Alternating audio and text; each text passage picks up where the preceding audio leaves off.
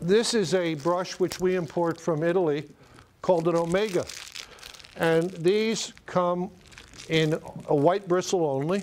I'm told that all hog bristle comes into the world black, but when it's bleached 3 times, it becomes white and it develops much more spring. So this gives you, without any effort on the part of the user, this brush will give you an ideal application of the Holland Lac product. It won't put on too much, it won't put on too little.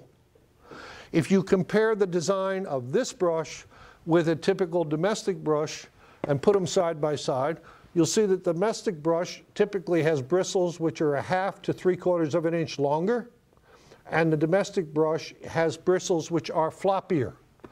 Okay? These are pretty stiff, very resilient. There's no plug in there, it's all bristle.